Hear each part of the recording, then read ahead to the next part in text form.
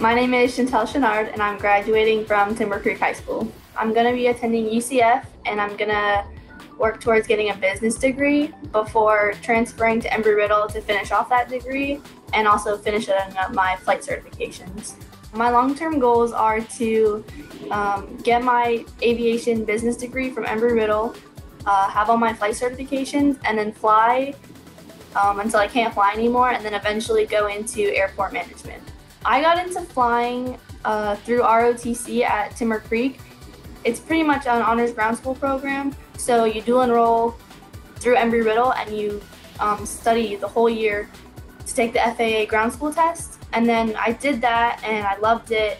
I found out there was another class we could take senior year where I would actually go out and fly and then hopefully graduate with my private. So it wasn't until I actually started flying planes that I was like, wow, this is something I actually want to do. A little snapshot of my high school experience. I did all honors, I did AP classes, I dual enrolled at Valencia. I was in a program called Pit Crew, our peer inclusion team. So that was really fun and I loved that. I played varsity volleyball at the school for 3 years and JV for 1 year.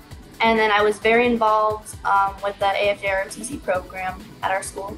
I actually did a lot of extracurricular activities. I was involved with the National Honor Society Club, the Beta Club. I was flying, and I had a church internship.